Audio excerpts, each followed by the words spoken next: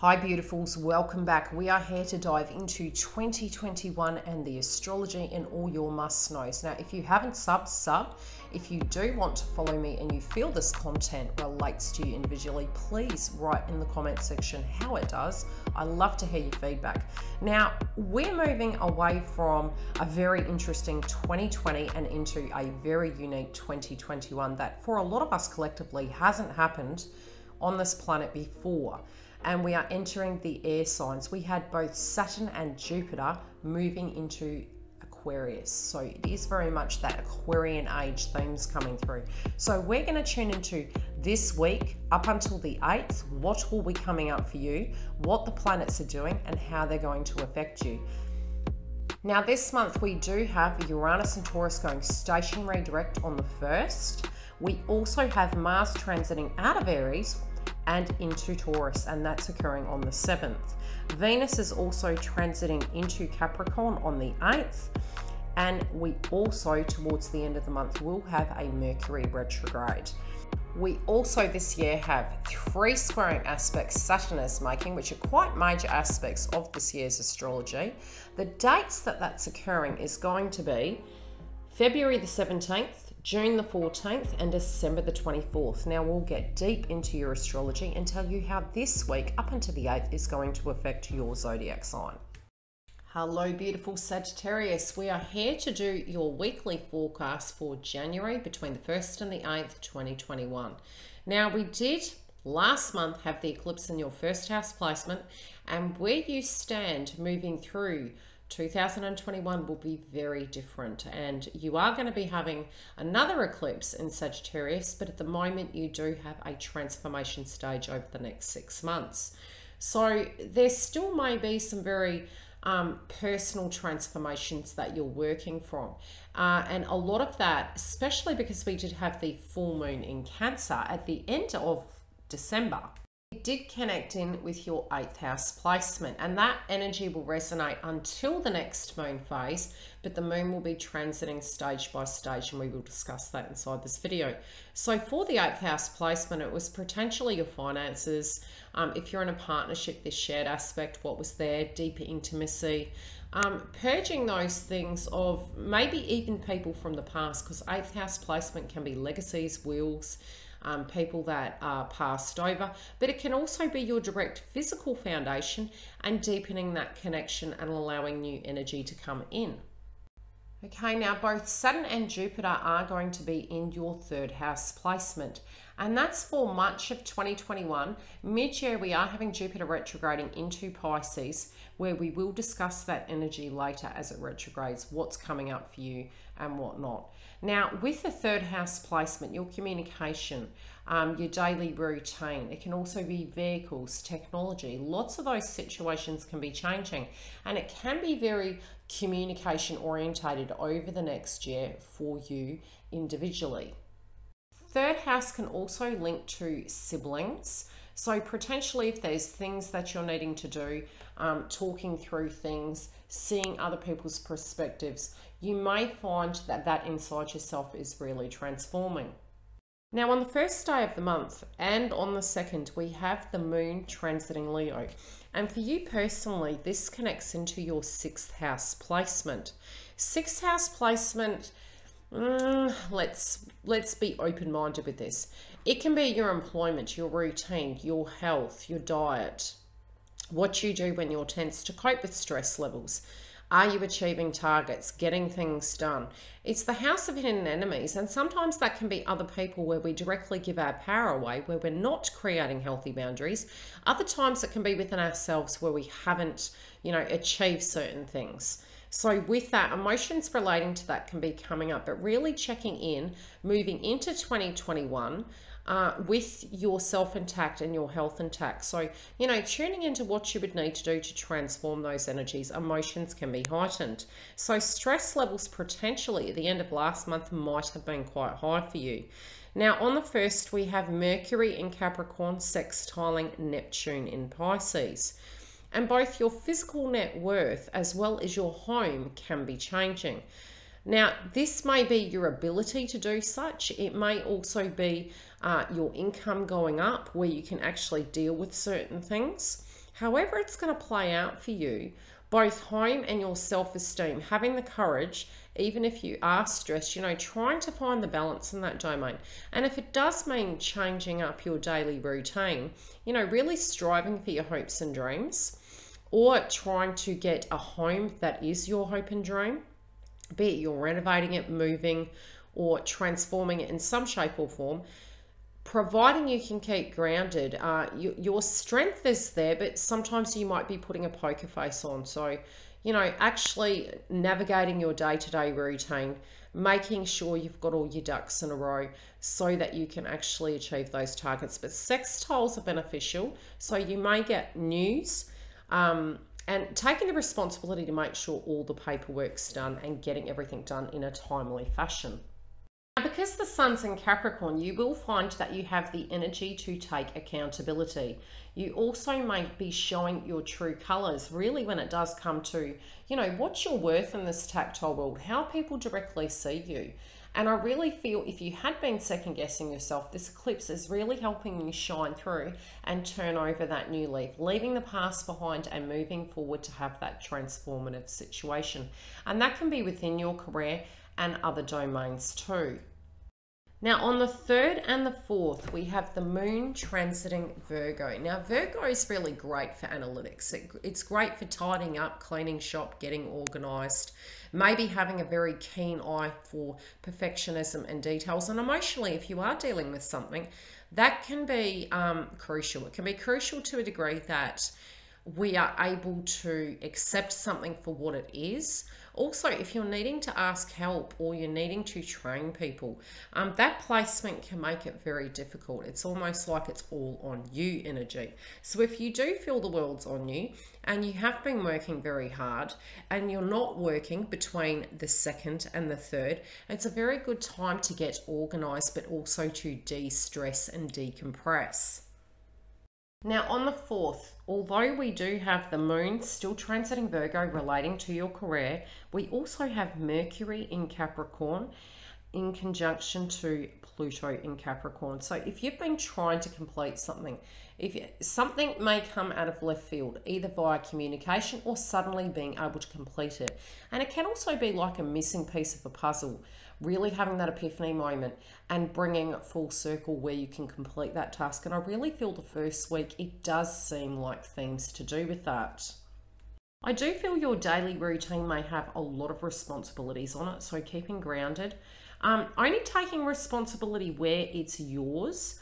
And if it's becoming very challenging, really, with that 6th house placement, making sure you're sharing the load, making sure that everyone, say if you're a manager, for instance, making sure people are doing what they're needing to do and you not having to do everything, making sure that staff, etc. are trained, making sure you're in the loop. If it's a work-related dynamic, such.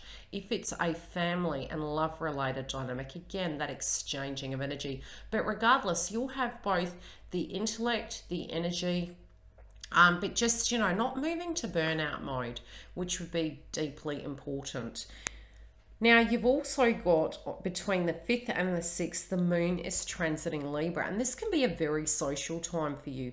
So again, if you're trying to do a lot of things and you are networking and you are socializing to move those hopes and dreams, I do feel that, again, being cautious with biting off more than you can chew. It is a great time to launch things, but more if you've directly already started that ball rolling. And especially last month, we had a 2-week cycle. Even though we were moving towards both Christmas and New Year's, it was a good time to actually get the ball rolling, connected to career, connected to hopes and dreams and aspirations, so that you had everything ready for launch come January. And it seems really ironic that we're saying this, because generally moving into 2021, or a new year for that matter, we tend to have, you tend to feel like the year has started in February.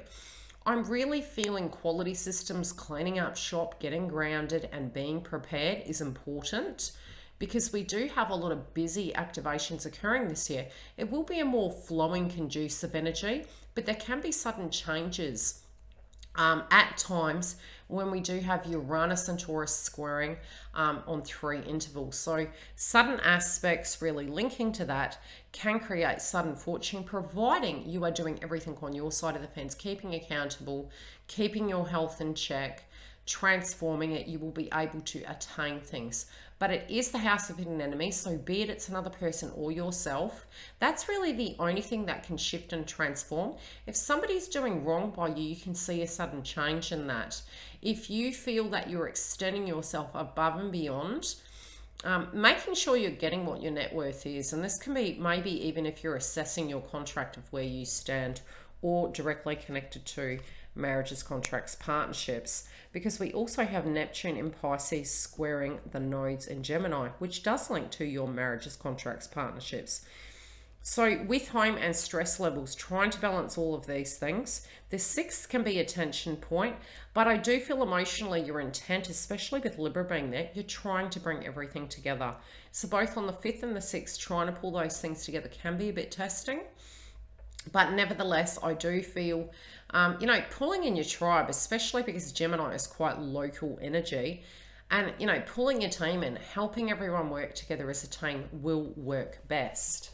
Now, over the next 2.5 years, because we have the nodes in Gemini and Sagittarius, plus we had the eclipses last month in those areas, you will find that these areas in your life will take a deep transformation. Also linking to Taurus, we are going to be having Uranus and Taurus transiting Black Moon and Lilith and Taurus.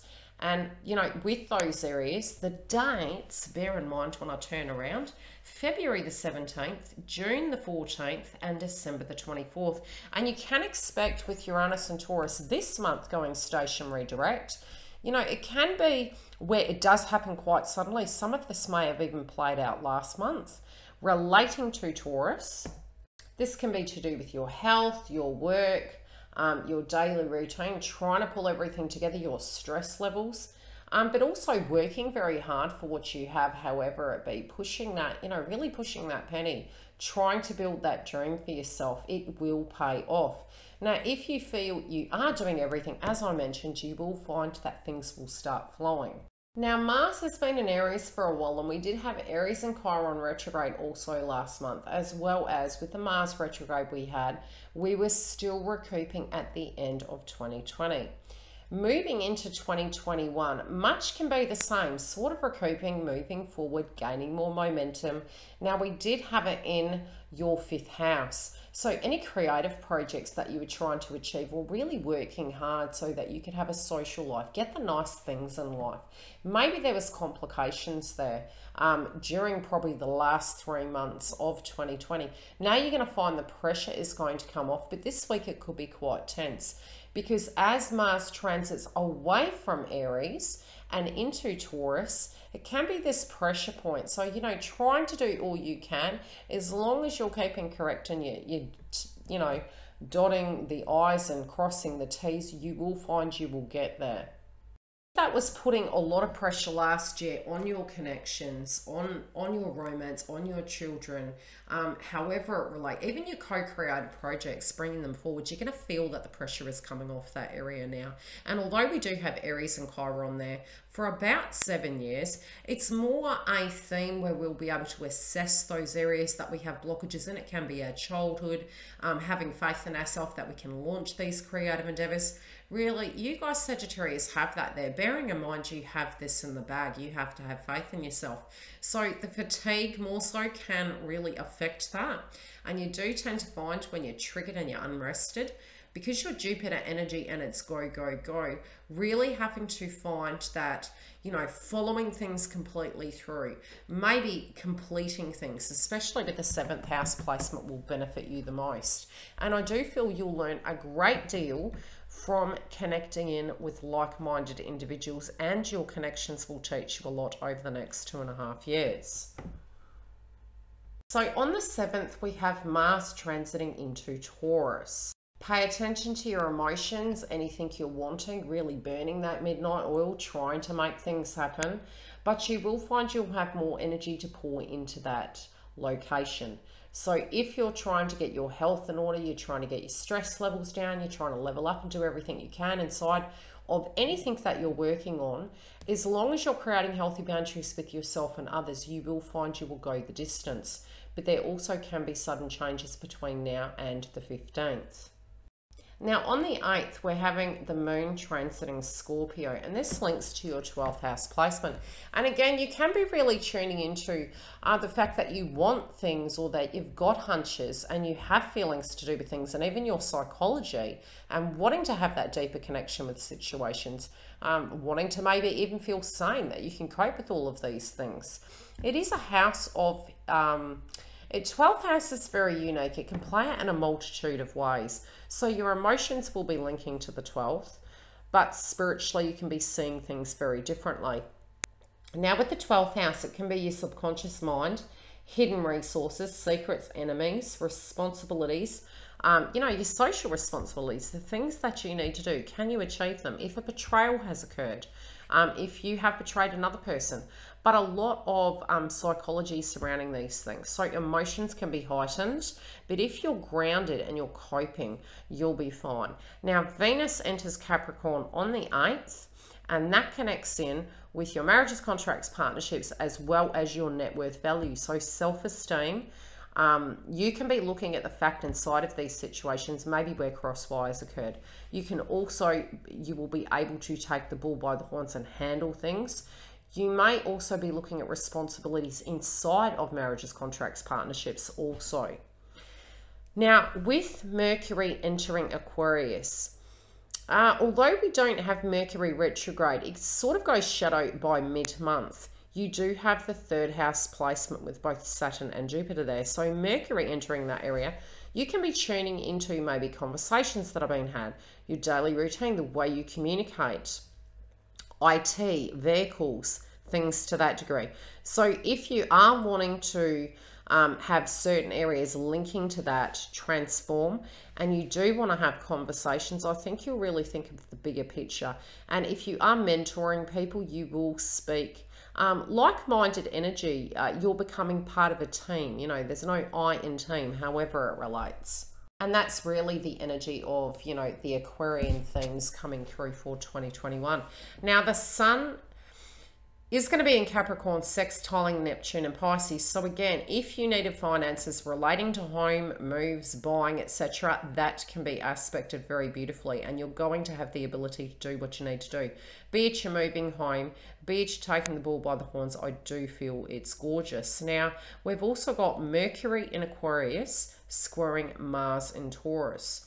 So your thoughts, and again, putting your energy into things, it might be running you ragged, and maybe even the communication style, what you're thinking and what you're trying to create versus maybe the energy to make that happen might not be there.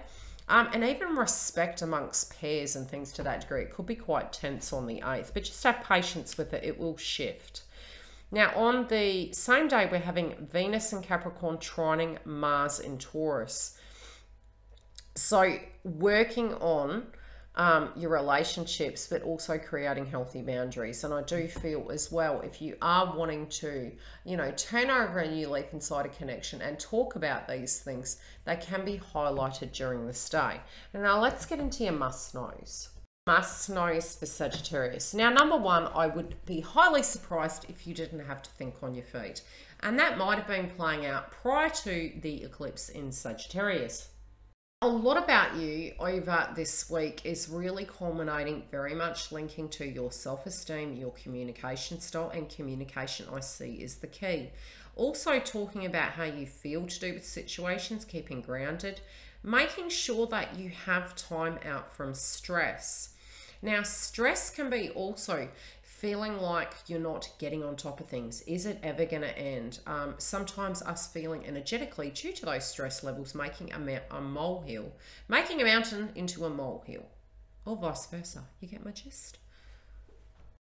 I do feel with you having enough oomph to get things done, although you're related to Jupiter in energy, Your communication with these subject matters is going to be crucial. And it's a bit like a manifestation energy I'm seeing coming through with you. You know, what we say is what actually occurs.